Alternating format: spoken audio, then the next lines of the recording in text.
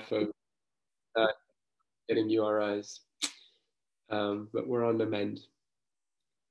Hope everybody else is doing well wherever you are, and excited to hear a case from somebody. Hopefully someone has one, and then we'll invite two discussants as always. First timers highly encouraged. Returning discussants, of course, welcome, and would love for one of the discussants to be a woman. So in the meantime, I will just share yesterday's case along with some learning points. It was a very interesting and challenging one presented by Franco? Mario. Franco. Oh, Franco. And discussed by Mario, as well as Hannah, whose name I saw. I think Hannah is here again today. Thank you for joining, Hannah. And Aaron, of course, was facilitating. And the case was a young woman, had a history of hypothyroidism as well as an adrenal adenoma. You know, not super common for that age, right? But otherwise feeling, healthy generally, and had been feeling really well until the day of presentation. But she was brought to the ED by her family for hallucinations, and where she had started to see spiders and other things, as well as just for what was called incoherent speech and incontinence, urinary incontinence. And this was all seemed to be a very hyperacute sort of presentation. So some of the interesting things that were discussed early on is just this sort of this term incoherent speech, but that's often like what we perceive, right? Like someone is trying to speak and we don't understand them, right? And how it could mean so many different things. It could be actual aphasia, right? It could be dysarthria, or it could be just global encephalopathy where, your language is fine, your expression is fine, but you're not making sense, right? And then the other kind of high yield global learning point was just the onset and how it was truly seemed to be sort of hyperacute. And I always love Robbie's sort of framework of things that come on, in a second or minute. Either something got blocked, like vascular, something ruptured or tore, like a bleed or like a viscous or whatever, or there was a change in electrical activity. In this case, for neurologic complaints, it would be seizure. So this lady on exam had a very, interesting appearance. So her pulse was 140, her temperature was a little elevated, and she was very disoriented, but also had mydriasis and both hand and tongue tremor. And Hannah and Mario and Aaron discussed how like it really seemed like a toxidrome almost, right? As well as the possibility of her being thyrotoxic, with that appearance. But her TFTs were actually normal, and all the other workup was also really negative. Her LP was pretty stone cold normal, MRI was fine. I'm sorry, I skipped an important part. She seized at presentation, and then ended up, in status in ICU, et cetera. But all the workup was negative, including autoantibodies for autoimmune encephalitis. And the only positive finding was a very high titer of anti-thyroperoxidase antibody in the serum. And the diagnosis was of Hashimoto encephalopathy, which Aaron was saying that it's almost sort of an entity that has been described, but is under doubt about whether it's its own thing, especially in the setting of the exploding field of autoimmune, neurology, and how we're discovering so many new autoantibodies and phenotypes of autoimmune encephalitis. So, and given how common it is to just have both autoimmune thyroid disease, but even if you don't have hypothyroidism, you can have autoantibodies for thyroid peroxidase, whether it's all been really just like basically an imagined entity. Now, in the setting of the most common autoantibodies being tested for here, and for the LP also being normal, Aaron said this, it's not clear yet. This could indeed have been Hashimoto encephalopathy. The patient received steroids and improved. But it was just interesting and humbling to think about like how vague a lot of these syndromes are and how little we actually know, but that thankfully we're making progress in understanding this sort of like category of diseases. The other interesting learning point for me was that Aaron was saying, it's very common for patients to present with sort of like, non-specific neurologic symptoms or suspicion for stroke, like it's a very acute onset, or it's not clear what else is going on, and no one witnessed them seize at home. So it's like, it's a possibility, but you never really know for sure. And then while you're with them, they seize in front of you. And it's always hard to tell whether some of the presenting symptoms are associated with the same thing that caused the seizure, like a brain tumor, right? Or whether they were actually postictal symptoms, right? And this is a primary seizure disorder. And one thing I hadn't appreciated, but it makes perfect sense, is just like you can get motor Todd's paralysis, you can get like aphasia as a postictal symptom, for example, and it's basically like Todd's paralysis of Broca's area.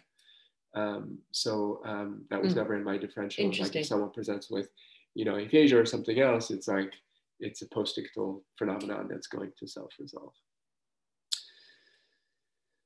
That's all I had, but definitely a fascinating and challenging case and a really fun discussion by everybody. How are we doing? Do we have any case or any discussants so far? Lots of encouragement, but no bites yet. I have a recent case that I could share with you and Anne-Marie as backup, but we're super excited for any of you in the audience to hop on, chat through, or share something interesting that you saw recently. Nalayan, awesome. We'd love to have you. Fantastic. So we'd love another discussant to join Nalayan, and if anyone has got a case in mind.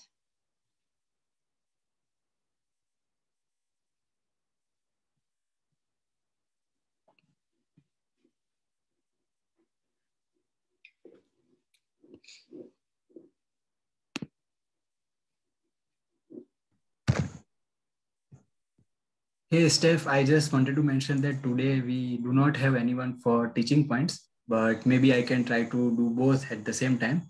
So I will maybe keep teaching points brief and short, but there is no one else, so I will try my best to do both things. If anyone can do it, Kirtan, I think it's you.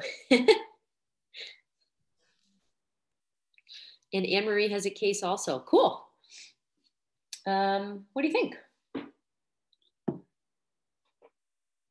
I'm game for whatever. I just love hearing cases, love presenting them.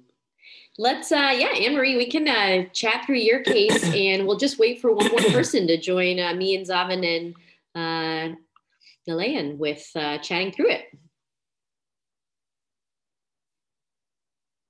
Okay.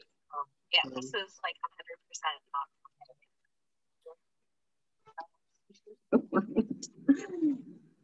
Are you ready, Kirtan? Do we, Nilayan, you wanna say hi to everybody real quick, and we'd love to have one other discussant if anyone would like. Yeah, sure. Hello, everyone. I'm Nilayan. I'm talking from India. I'm a fourth-year medical student from New Delhi, India. And can I say I'm an old-timer? I don't feel like an old-timer. It still feels so good to be here. And good news from India, we are opening up. And vaccination, I live in Delhi, which is the national capital region. And the vaccination rates here is around 33%. And at this point, we are expecting a fourth wave of COVID around October. But the good news is that the peak, the expected peak, is almost half as much as we had just a few months back. So good times, or maybe moderate times to look ahead. Good luck to us all. Thanks, Nilay. And I know you were here with us last Wednesday, so it's great to have you again. And Franco is available also. I think this was our tag team last Wednesday too. Yeah, Franco, if you want to go ahead and say hi, we'll team up with you guys again. I love enjoying discussing with Lion and the other team and the whole team last Wednesday. It will be a lot of fun. I'm Franco. I am from Peru. Funny fact is that today is Peru Independence Day. We are commemorating 200 years of independence today. Happy Independence Day. Thanks. All right. Anne-Marie, we'll have you kick things off. And then maybe if Franco and Zavan want to pair up, you guys can go on the first section, and then Nalayan and I will follow in the subsequent section. All right.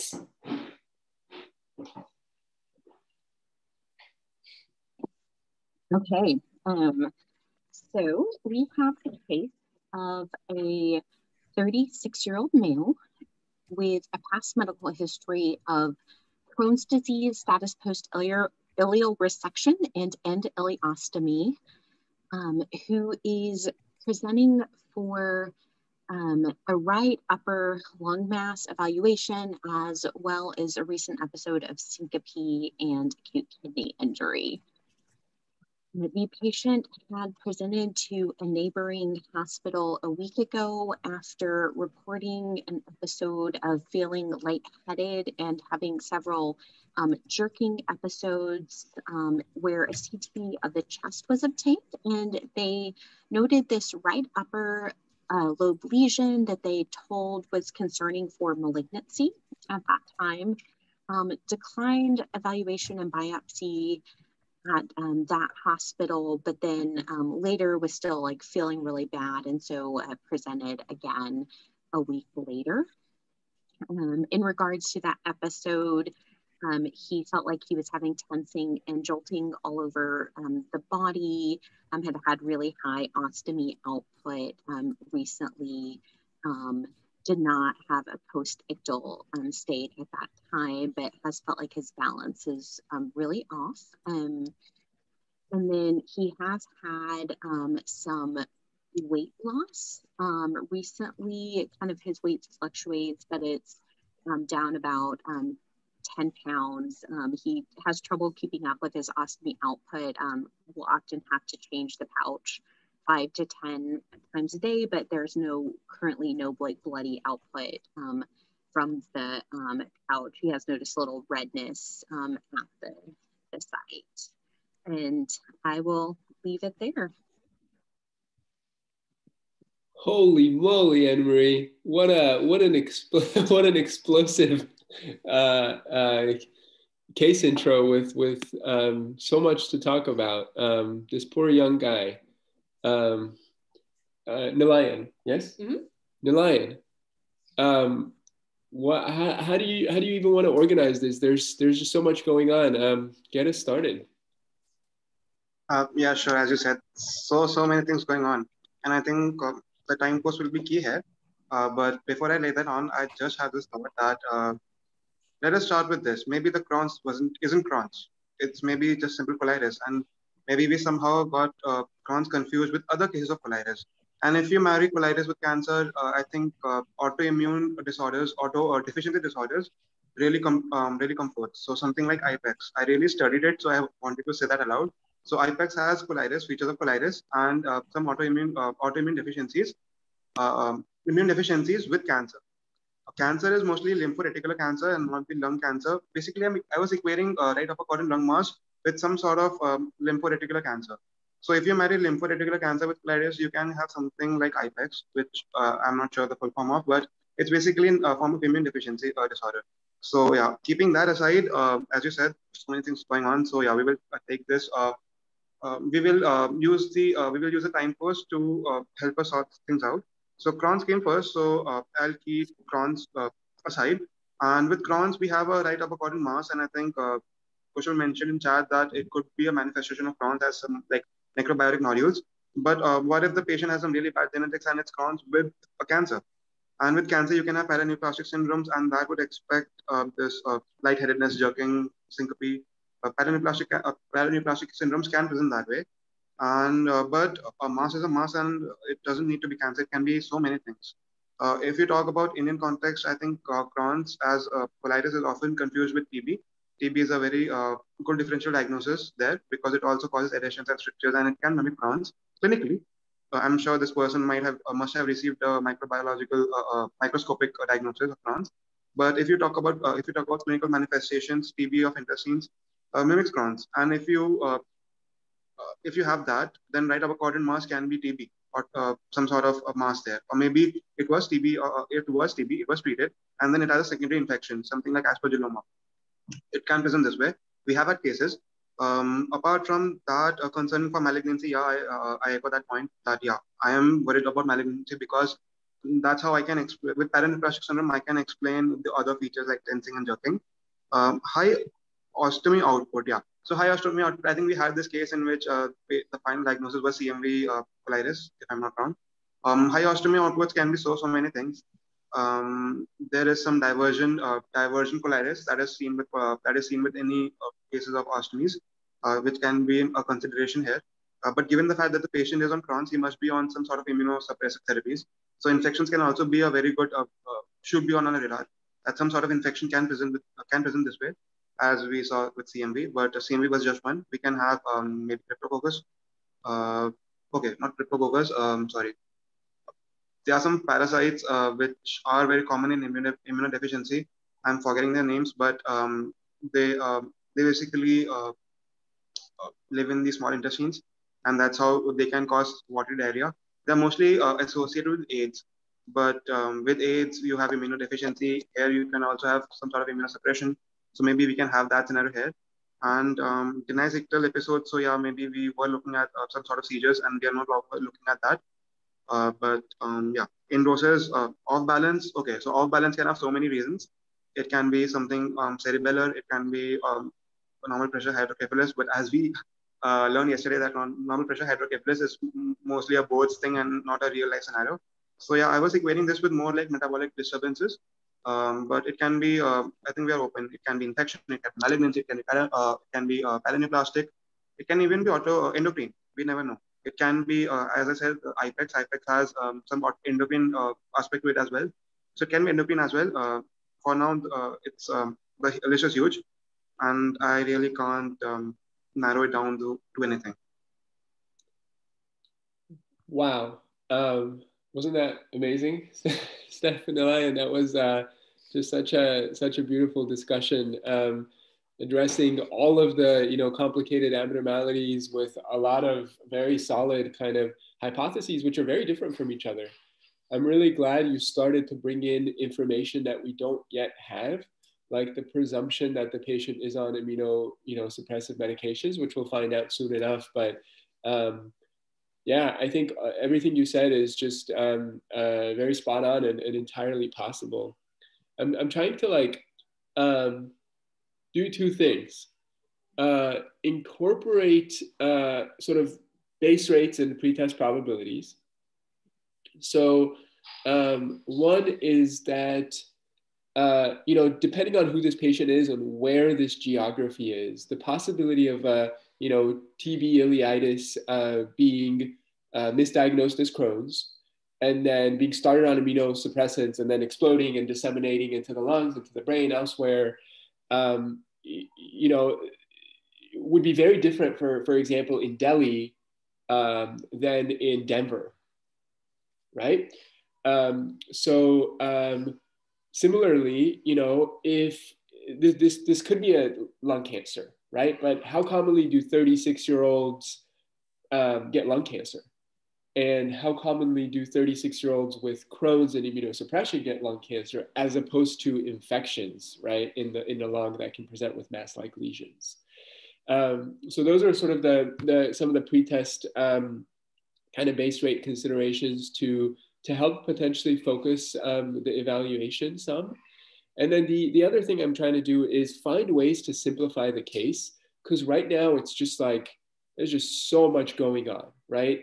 And yes, a widely disseminated infection or widely disseminated malignancy could explain all of these kind of multifocal symptoms. But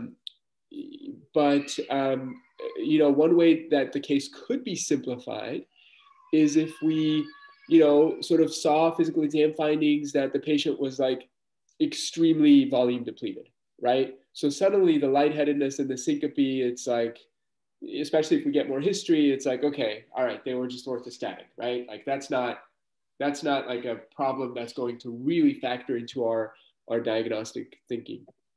Or say this patient has been having so much diarrhea that they're like potassium and magnesium and calcium are like all in the toilet, just like very, very low, right? Suddenly, you know, some degree of myoclonus or jerking or neuromuscular irritability doesn't necessarily localize to the CNS as much and could just be metabolic, as you mentioned, Nalayan.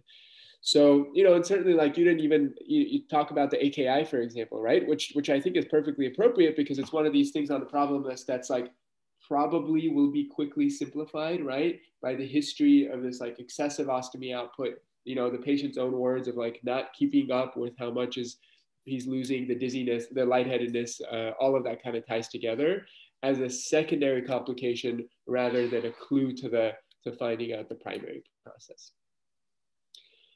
And cool. Amazing case so far. Thank you, Nalayan. A great discussion. Anne-Marie, tell us more, please. Okay, as far as past medical history, the Crohn's disease, as mentioned, was not able to be on immunosuppressive therapy for the last 2 years due to financial issues, had previously been on a TNF alpha inhibitor and then had the endoleostomy due to complications of that. Otherwise, history of depression and then high ostomy output as well as opioid use disorder. And then as far as social history, smoked a pack per day for the last about like 15 years.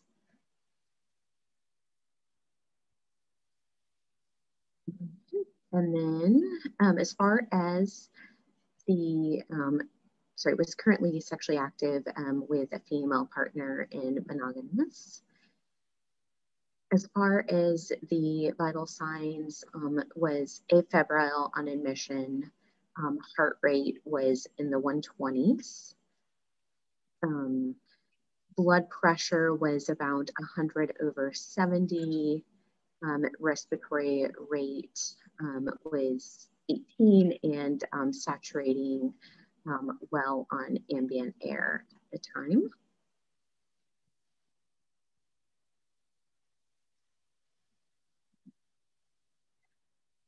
As far as the initial evaluation, was in no acute distress. There were no cervical lymphadenopathy on exam. The heart was tachycardic, but no murmurs. There was some hoarse breath sounds in the right upper lobe, but otherwise the lungs were clear to auscultation. The abdomen was soft with the ostomy in place with brown liquid stool seen in some mild erythema without purulence or signs of abscess at the ostomy site.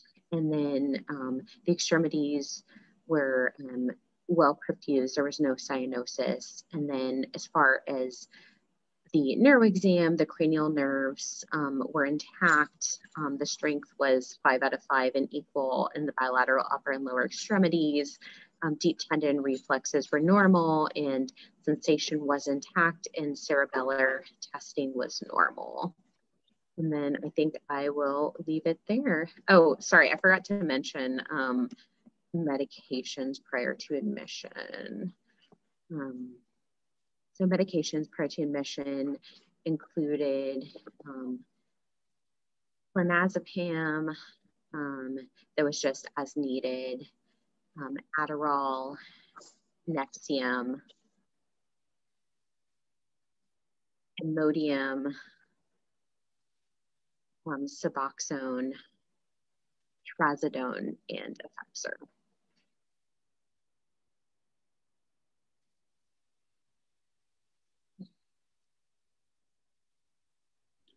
I guess I should say venlafaxine, and I will leave it there.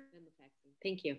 And just to clarify, Anne-Marie, there is no current anti-TNF drug, right? It's been several years. Okay. Yeah, it's not in the past 2 years due to access issues. Thank you. All right, Franco, what are your thoughts? Okay, so we definitely have a Crohn that is not controlled. So there's a lot of inflammation going on. He has been off the medication for 2 years, and we have already he has been already have some resection from this. So there is a lot of things that can go on if there's inflammation present.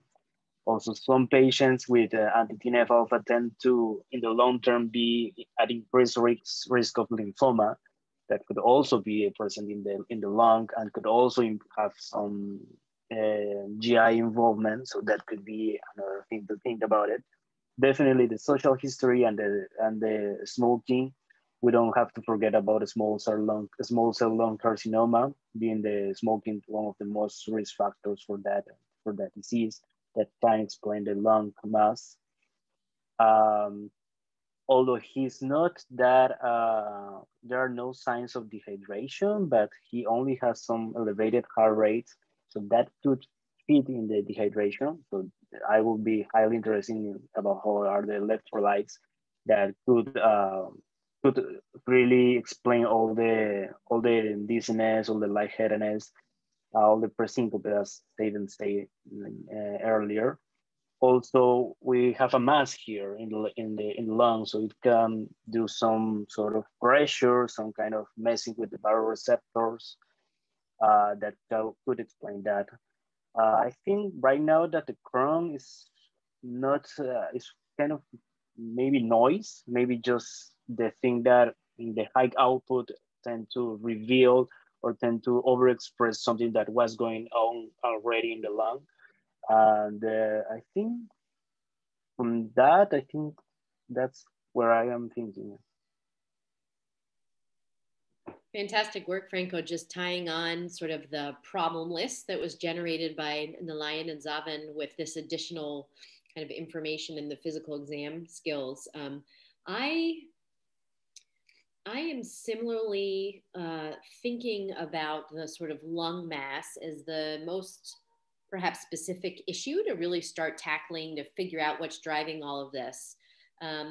But of all the many problems on the problem list that we've discussed so far, to me, the other two that stand out as perhaps kind of true signal of the primary issue are these jerking episodes and then the high ostomy output. For me, sort of tackling those three issues right now seem to be the priority to get us towards the answer, because as Zavan said, some of the other symptoms he's having, the lightheadedness, perhaps ongoing renal dysfunction, we may hear about that, might tie into those particular problems. So actually, to sort of frame my thoughts on those three issues, if Anne-Marie, if I could ask just a couple more history questions. Mm-hmm. We heard the lung mass was found on a CAT scan that was just done actually in his evaluation for the presyncope. I'm curious, has he had any pulmonary symptoms at all? Cough, dyspnea, chest discomfort, pleuritic chest pain, anything like that? Yeah. He's had a little bit of like kind of chronic shortness of breath, but it's not been like a predominant feature, really more upon evaluation. No frank hemoptysis noted, and has not really had a significant cough during the time. Got it. So that's really helpful to know that there's a big mass there, but at least so far it's been nearly asymptomatic, right? This is sort of incidentally found, could cause this gentleman serious problems, but right now is perhaps subclinical. I guess my other question, Anne-Marie, is with these episodes of tensing and jerking, what the time course for those is?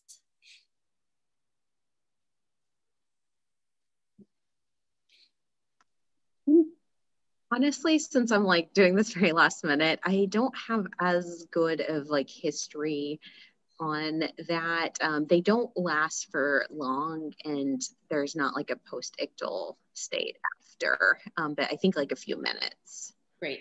And then same question, just with the high ostomy output, has that been more of a recent phenomenon for him or part of his daily life for a while? It's been going on since getting the ileostomy. It's been kind of an ongoing struggle, and there's been some titration of medications and everything since that time to try to prevent high ostomy output. Great, thank you.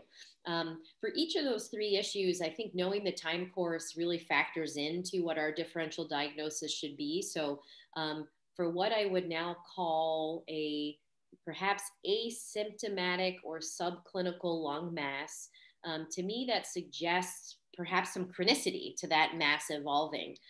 And more of a chronic process, I think, is important to know because that does raise our concern for more indolent involving infections that the group has brought up already without any recent TNF inhibition.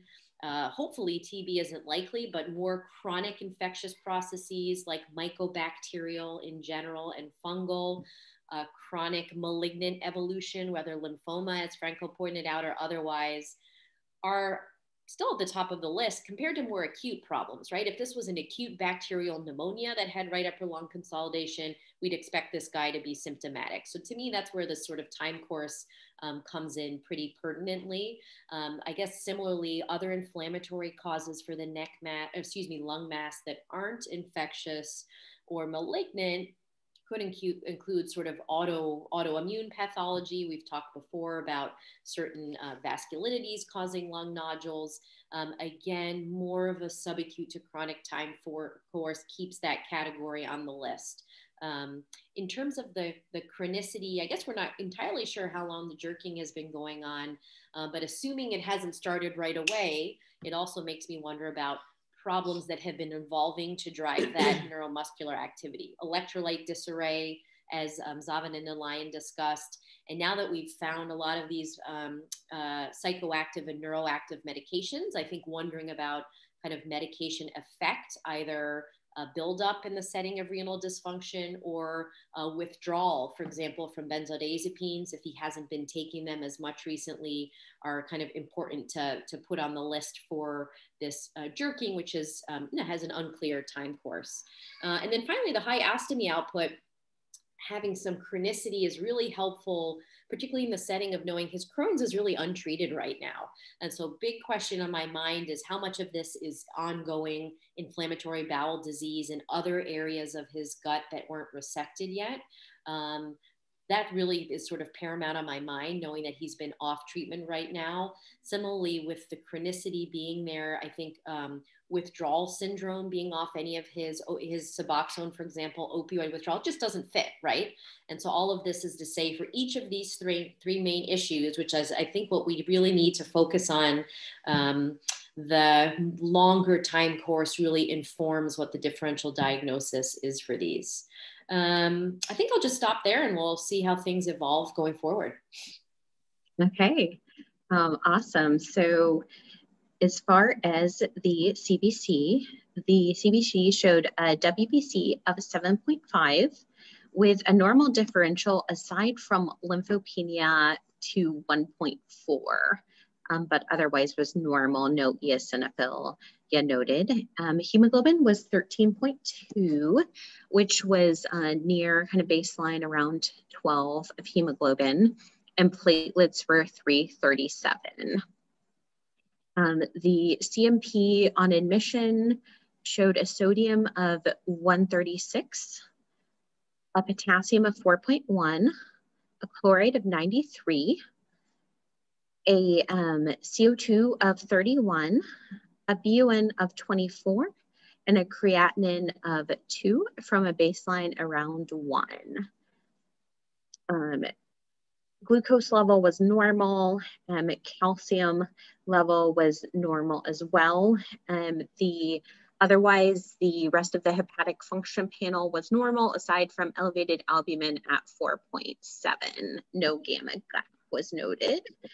Lipase level was within the normal range. Magnesium level was 0.7. And then phosphorus level was also within the normal range, and lactic acid was 2.6. Troponin level was negative. CK was within the normal range, and CRP level was less than 5. Anne-Marie, are these the right person's labs? Mm-hmm. Yeah, okay, cool.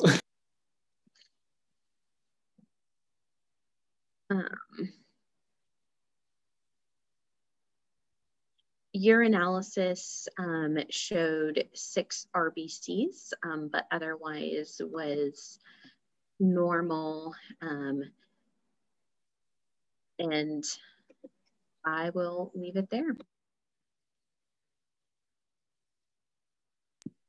Can I ask a couple of follow-up questions? Sorry. Were there orthostatics checked at any point? I'm not sure if they were checked upon admission. I think there was orthostasis at some point during hospitalization, but I don't remember if they were checked at this point. Okay, cool. Thank you, Anne-Marie. Franco, you can discuss whatever you want, but something I'm really curious to hear is, because this is kind of what I thought was like, whether any of the labs sort of like surprised you, which is why I was sort of jokingly asking Anne-Marie, like, what did you expect as you discuss some of these numbers? Like, what did you expect them to be? Like, why are some of them a little bit like not, you know, just a little bit surprising relative to the pretest based on the history and physical? Well, hey, I'm sorry. It's Nilayan, I think. Yes, Nilayan. Yes. Sorry about that. That's all right. You can go. Yeah, go ahead, Nilayan. It's your turn. Okay, sure. So yeah, lymphopenia was a bit surprising here, and hemoglobin of 13.2, very healthy. I didn't expect a patient with chronic Crohn's to have a hemoglobin of 13.2. Anemia of chronic illness does kick in, and kudos to the person for keeping it that high. Yeah, lymphopenia was a bit surprising, but yeah. So with lymphopenia, I had 2 thoughts. Maybe this person has an infection which is causing lymphopenia, because that is possible, or lymphopenia predisposed this person to some infection. But we are considering infection in the absence of any raised temperature. So yeah, and CRP also being normal, so we don't have any acute signs of inflammation here. So we have a probable case of infection if we are considering infections at all, which is not acute, so subacute infection or maybe chronic. So I don't expect chronic to present this acutely. So we have some sort of subacute infection going on, which produces lymphopenia. And I believe the differential list there is very thin. I don't know what it is, but I expect it to be very thin. Yeah, something like TB came to my mind, but I don't think that TB presents with lymphopenia.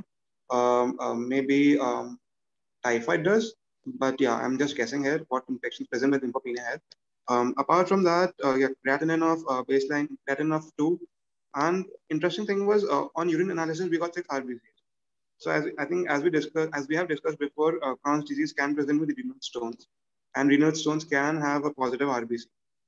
Had this been some sort of prerenal AKI sort of picture, I think I would have expected to see some sort of casts along with RBCs, maybe some sort of some WBCs apart from RBCs. But if we are having like if the RBCs were dysmorphic, I think I'm sure that urine analysis must have included some sort of urine microscopy. And if the RBCs were dysmorphic, then we are looking at a pre-renal AKI sort of picture or renal AKI sort of picture. But if the RBCs were well formed, we are looking at post-renal AKI, maybe some sort of infection, some sort of obstruction, secondary to most likely a stone. Apart from that, no gamma gap. No gamma gap is interesting maybe because in Crohn's, as in any chronic inflammation, gamma gap, we can expect gamma gap. But in the absence of any gamma gap, in the presence of lymphopenia, I think we can safely keep lymphoma we can, I think we can keep lymphoma out of our differential list. Apart from that, yeah, I think this point that his ostomy was slightly erythematous. That is a very interesting point because I think we read in surgery that in ostomies, excoriation is the most common complaint that the patient presents with acutely. Excoriations are very common, and we have to differentiate excoriations with an acute inflammation of the ostium that can present with erythema. I think tenderness would be a good way to do that, but I'm not sure if there are any better methods because theoretically inflammation should be very common of the ostomy, not just the skin, because excoriation represents the inflammation of the whole skin. And with erythema, I expect some sort of anastomotic inflammation or a leak there. Apart from that, this one fun fact jumped to my mind that the person is smoking for 15 years, and we know that smoking exacerbates this Crohn's disease. It apparently is curative for ulcerative colitis, but it worsens Crohn's disease. So I think I would like to ask the person if he has had any recent changes in smoking pattern, if he has increased it, as addicts almost always do, or maybe he has given up. Maybe that is causing some sort of exacerbation. And yeah, TNF alpha. So TNF alpha can cause so many things. I'm not sure if TNF alpha can cause cancer, but TNF alpha can certainly cause reactivation of certain viruses, which can present in the brain and cause what we are seeing, some sort of encephalitis picture. I'm pretty sure this is not encephalitis, but maybe some focal infection by a virus. TNF alpha can do that. And TNF alpha, can it present with lymphopenia? I'm not sure, but I think it can. So if we can explain lymphopenia with TNF alpha, then we are really looking into some sort of infection here. Yeah, those are my thoughts. Awesome. Thank you, Nalayan. Great discussion. Anne-Marie, just to clarify, the lymphopenia, the 1.4 is the absolute count, is 1,400. Is that right? Mm-hmm. Okay. So that's relatively, that's kind of borderline. That's sort of mild lymphopenia. And I'll say that in people who are acutely ill, stressed, whatever, it's a very common and non-specific finding. The endogenous corticosteroid response to stress does have a lympholytic effect. So whether you're having an MI or are super dehydrated from diarrhea or, you know, are sick in any other way, it's very common to have, you know, an absolute lymphocyte count in the, even in the triple digits. And acutely, that doesn't necessarily portend like an elevated risk of infection. Now, the flip side is, I don't know, Nalayan, if TNF alpha inhibitors cause lymphopenia directly, but even if they don't, they certainly are very immunosuppressive through, you know, their direct anti-TNF effects. My only question is, how long does that immunosuppression last, right? If the last dose was 2 years ago, can there still be a setup for opportunistic infections? And, you know, the direct effect of it doesn't last 2 years, but it is entirely possible to be predisposed to opportunistic infections, whether tuberculous or mycobacterial, fungal, viral, because of the TNF inhibitor. And then even when you stop it, for it to have sort of a chronic, protracted, you know, waxing, waning battle with your immune system that eventually sort of like manifests later. I wouldn't be surprised at all by that. Your question of whether they predispose to cancer, they do. It's usually lymphomas as well as cutaneous malignancies. I don't think they predispose to primary lung cancers, but it's certainly on the table. I think your renal discussion was great. I don't have too much to add to that. One other thing that stood out to me was like the BUN wasn't, you know, disproportionately elevated to the creatinine that you would expect in a dehydrated patient. But maybe the patient is malnutrition, and that's why, although we're not clearly getting a signal for that either, you know, the albumin is 4.7, which again, that could reflect hemoconcentration too, along with the hemoglobin. So there's a little bit of just like a mixed pictures. One of the things I wanted to point out that was this is just a good general lab interpretation point, is that people who are having a lot of diarrhea, ostomy output, whatever, they lose a lot of bicarbonate, and they should have a non-GAP metabolic acidosis. So it's a little bit weird for this patient to have a CO2 of 31. It's a little bit weird to have a potassium that is normal, especially when the mag is actually 0.7 is very low. I don't know if there's a different normal range, but I don't think so. That is your assay, Anne Marie? Is y'all's less than 1.6 is abnormal for magnesium? Mm-hmm. Yeah, so, that's our assay. So it's a little bit, unusual that it's like an isolated electrolyte that is so depleted. Things that are kind of preferentially maguric via the kidneys include thiazides, ethanol, platinum chemotherapies, but the patient doesn't have a history of any of those things. Things that impair intestinal magnesium absorption include PPIs, but the patient isn't on any PPIs. I think he was. Oh, wasn't he? Did we miss the PPI just on the list, Anne Marie? I may have just misheard. I thought I heard one, but anyway, we'll get the check on that. But anyway, that just sort of like stands out. Whether or not a magnesium level that low can explain some of this, like some of these neuromuscular jerking things, maybe. But at this point, overall, the biochemical profile is like normalish enough that basically these normal labs point me more towards the lung mass, as Steph was saying, as like the thing to go after, as well as potentially raising my concern for actual CNS pathology and wanting in this clinical context at least some brain imaging to start. And so, yeah, I guess that's sort of all there is to say about that. And I suspect the next set of information might include some details on that, Anne-Marie. The patient was on a PPI. Okay. Thanks. Okay. So I have sent Kirtan a picture of the CTA that was obtained on admission. Did not show a PE. I'll show just I'll have him show you just a slice of the image.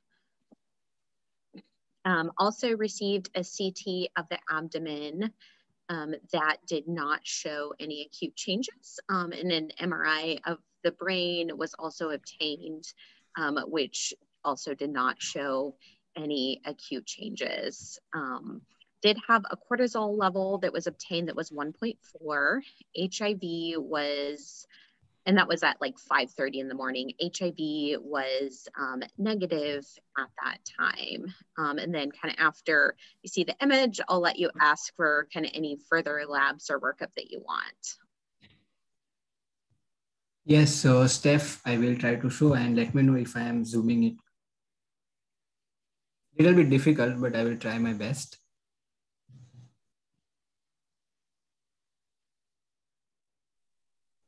Can you see it? Or? Yeah, yep. Huh? Cool, hold that position. And that's in the right upper lobe. And Anne-Marie, would you agree the description is, it's a mass, but there's a cavitated area in the middle of it, in that right upper lobe? And just to give you a little further history, no exposures to known person with TB or symptoms of TB, no like risk factors like incarceration or anything like that was identified, and did have a negative control prior to starting TNF alpha in the past. All right, Franco, what do you think? Okay, so after seeing the labs and especially the chest CT, I will still put high on my differential small cell lung carcinoma, that it's one of them that do cavitations. It's the location, it has the risk factor, and that everything that the urine out, the high ostomy output was kind of noisy. And that is something that I could totally agree that the thing that we need to focus is the pulmonary mass. Also, I want to point out that even if the patient has a creatinine that has double, he's on AKA, but his electrolytes are normal. So maybe this dehydration is not that prolonged. It's just maybe 1 day or two, because in order to have a really nasty AKA, the electrolytes could be a lot of more depleted.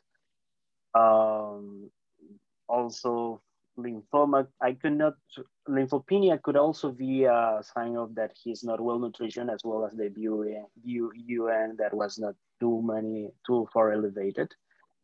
Infectious disease are totally, I think, really less likely. As they point out, there's no actual immunosuppression at this point. I think we are heading in the direction that fiber bronchoscopy and a sample would be needed for that.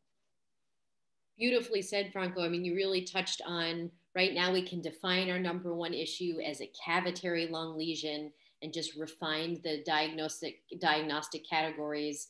And again, to me, I don't want to anchor too much on sort of the time course being a little more indolent, but at least with the patient not experiencing major symptoms, I'm wondering if this has been something that's been smoldering a while. So you beautifully hit in the infectious category, right? I think even in the absence of TB risk factors, ongoing TNF alpha therapy, mycobacterial disease. But now when we mention particularly TB, right, we have to think about endemic fungal conditions, depending on where he is in the world.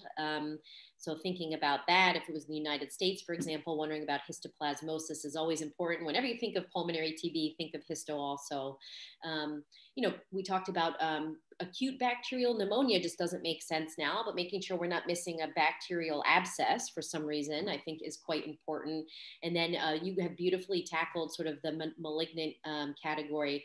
Correct me if I'm wrong, I think it is squamous as opposed to small cell that tends to cavitate, but you're right, primary lung cancer, you brought up lymphoma before, this could still be a lymphoma, less likely a metastatic lesion. And then again, we've got our sort of autoimmune category, which we haven't gone into too much, but with this cavitating lesion, again, we mentioned granulomatous polyangiitis can do this, and perhaps that'll tie into our kind of renal problem, which is a separate issue.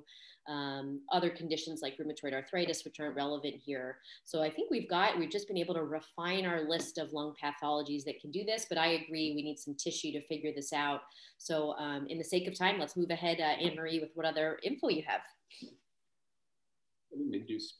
So it did get a PET scan that showed that the lesion was hypermetabolic. There was some hypermetabolic areas in near the ostomy site as well, and some sense of inflammation there. So at this point, just due to the location, it was thought not to be amenable to bronchoscopy. So IR was consulted for biopsy of the lesion. It did have a repeat Quant Gold sent that was negative. I was just wondering, kind of thinking about this, is there any serum testing that y'all would want? I can just give you the serum testing, but I didn't know if y'all wanted to kind of brainstorm what you wanted to send. Nalayan, anything come to mind? Serum testing, maybe for TB, we can do a tuberculin test if the person does not come from an endemic area. Because if the person is coming from an endemic area, tuberculin testing is basically a waste. So if this is the case from US, I expect a tuberculin test to be highly diagnostic, or maybe diagnostic. In India, tuberculin test is totally a waste because almost every second person has latent TB. So every second person, and plus we are vaccinated with BCG as well. So tuberculin has a very high false positivity rate with BCG. So yeah, so tuberculin may work, may not work, depends on the situation. I'm not aware of the history. Apart from that, I think if we are looking for Wegener's or Church-Strauss or autoimmune disorders, then maybe we can have ANCA and ANA of ordered, and maybe that will help. That will help. Apart from that, well, in the absence of raised CRP and ANA, I'm very confused because this does not look like an acute inflammatory state. However, we have a diffuse involvement with something which is something reminiscent of vasculitis. And vasculitis can be immune, it can be septic, and if it's septic, or if it's infective, then it can be tuberculous as well. So apart from that, we have taken a biopsy and we have a hypermetabolic lesion. I'm not sure what the findings of biopsy are. I think we don't have that yet, right? I see. Okay, we don't have it. Anne-Marie wanted us to just push ourselves to see if we could somehow make a diagnosis non-invasively. I agree with everything you're saying. Even in, even the non-tuberculin, basically the interferon gamma release assays and your T-spots and quant golds and things like that, they're good for screening for latent TB, but in a setting of when there's a concern for disseminated TB, their sensitivity isn't sufficient to rule out the disease. So I think in a case like this where you suspect it, you have to induce sputa. I think serum, blood mycobacterial cultures, stool mycobacterial cultures would be indicated. And then as Steph is saying, urine and serum histoantigens that sometimes cross-react with the other dimorphic fungi as well. ANCAs, as you mentioned. Otherwise, Anne-Marie, I can't think of any other serum tests that we're missing. I wouldn't get like, cancer markers or anything like that. I would just go for tissue. Okay, so kind of as far as serum was sent, fungal antibodies were sent, and then a urine histo, which the urine histo was negative. The fungal antibodies, one of the histo was like positive at just like a very low titer, but then the confirmatory tests were negative as far as that. Serum crypto antigen was negative as well, and then all the other fungal markers were negative. As far as ANCA screen, the IFA was positive at a low titer, but the confirmatory PR3 and MPO were negative. So biopsy was obtained off antibiotics during this time. As far as the biopsy, AFP was obtained from that was negative. Anaerobic, aerobic culture was negative. Fungal culture was negative. And then I'll give you the pathology, and then we'll confirm the diagnosis. Let me just pull it up really quickly. So surgical pathology showed fibrosis and chronic inflammation with focal necrosis in rare multinucleated giant cells. And then the stains are negative, and then also immunostains for P40 and TTF1 were negative, and there was no obvious signs of malignancy. And so that's the last aliquot. Franco, any thoughts in general or specific to the? Well, that was a big reveal over there. There's no malignancy, so I don't know. Maybe giant cells could be seen on granulomas without having any negative infection titers. Could be sarcoidosis. Could be a negative ANCA GPA that could present like that. Otherwise, I couldn't think of anything else. Beautiful. Do you want to share your? The only other thing, it could be all of these things still, I suppose. The only other thing we hadn't mentioned is giant, Langerhans histiocytosis, but that was just like a reflex association with that pathologic finding. But yeah, I know I can present with cavitary lung lesions, but skin stuff, I didn't know it could have bowel involvement or renal involvement, but I don't know too much about the illness script, honestly. All right, Anne-Marie, take it away. Let us know what's making those multinucleated giant cells. Yeah, so the thought process was that the final diagnosis was probably necrobiosis of the lung secondary to Crohn's disease, which can cause cavitary lung lesions since kind of every other workup was negative. Unfortunately, I did not have a chance. Kind of some of this was going to follow up with ID, but nothing kind of has come of everything yet. I didn't have a chance to read a little bit more about necrobiosis to kind of give you more information, but it can occur in the setting of Crohn's disease as one of the lung manifestations. Obviously, in this case, you would want to evaluate for infectious etiologies, other autoimmune etiologies, and then think about malignancy too, kind of prior to making that diagnosis. So that was thought to be the most likely diagnosis in this case. Wow, fascinating. So the same, granulomatous inflammatory process of his GI tract affecting the lung. Really interesting. Kirtan, you were just doing everything all at once on the board here. Do you want to share just a couple of the teaching points to wrap things up?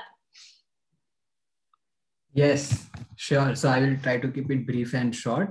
So first we started with the right upper lung mass and the increased osteotomy output. So we were worried about whether this could be infection or whether this could be malignancy. Initially, we were thinking that cavitary lung mass can be a pivot point. We can start from there and then build our differentials. So we are worrying about some TB, some non-tuberculous mycobacterial infection, some fungal infections. And Franco even beautifully mentioned that how lymphoma can cause it. So we focused on that part. And Zevan mentioned that what if these jerking episodes and everything maybe not signal the underlying neurological disorder, but maybe result of the complication of the underlying process. Things like electrolyte disturbances, hypomagnesemia, hyperkalemia, acute kidney injury, and all the toxins that can build up due to kidney injury can explain the jerking episodes.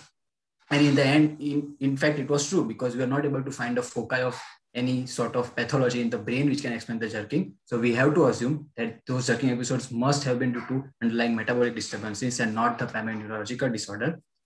Then we even mentioned that what if the lung mass is not malignancy or infection? What if it's something like vasculitis, like granulomatosis with polyangiitis, or maybe even sarcoidosis? And then since the patient was on so many meds, we were worried about the stimulant effect and the withdrawal of stimulant medications. The patient even was on Adriel. So we were worried about what if these jerking episodes are due to this withdrawal effect. But we were not able to zoom in on those findings later on. And finally, the labs also didn't reveal anything. The ostomy output didn't reveal much. And in the labs, we were worried about the lymphopenia. But as it turns out, it can all be attributed to the Crohn's causing colitis and maybe some cause of protein losing enteropathy. But we are not able to find the perfect cause for lymphopenia. And lymphopenia was not actually that striking too. So we were not much worried about that. And finally, to tie all together, if we look at the pivot point, so there was cavitary lung mass, and there is the patient has past medical history of Crohn's. Patient is not on any medications, and the patient then has increased ostomy output. So if we think, if we zoom out and if we focus that what can be this, so first assumption in any disease, we have to think about what if the underlying disease itself is, flaring up. Because if you are not on medications, then autoimmune diseases like Crohn's can flare up at any time. And if you just think like that what if Crohn's is flaring, then first thing that will come to your mind is diarrhea. Because it's a bowel disease. If the Crohn's flare up, then it will manifest as diarrhea. There is no other way. So that was one thing. And finally, the lung part. So this is very interesting. I'm not unsure where I read that, but if I am correct, then in one of the case reports in NHM, the patient had all sorts of reticuloendothelial infiltrates in the lung along with the cavitary lung lesion, and the patient had Crohn's disease. So they were initially worried about the pathologies which can mimic the Crohn's. So all the things that we mentioned like TB, histoplasmosis, sarcoidosis, they even mentioned the Behçet's disease because Behçet's disease can sometimes cause pulmonary infarction and cavitary lesions as well as the bowel infarction. But ultimately, even in that case of NEJM, the final diagnosis was something known as pulmonary Crohn's disease. So as far as I know, pulmonary Crohn's disease can manifest in two ways. One is LIP, that is lymphocytic interstitial pneumonitis, very similar to what we see in Sjogren's and rheumatoid arthritis. And another manifestations is these cavitary lung lesions. So Crohn's disease can even manifest in this way. It's very, very rare, but I'm sure that there was an NEJM article for that. I need to brush it up and remember that what was the true pathogenesis for that. And it was very interesting case. Thank you so much, Anne-Marie, for presenting. And Steph and Javan, do you have any final, teaching points that what are the things we shouldn't miss while dealing with such case? No, Kirsten, you did an amazing job multitasking, scribing, and that was just some amazing knowledge you just dropped at the end. Thank you. I have the up-to-date article of pulmonary complications of inflammatory bowel disease pulled up, and excited to learn more about this later. Thank you so much, Anne-Marie, for the case. Franco and the Lion for discussing. Y'all have a great week. We'll see you later. Thanks, everyone. Bye.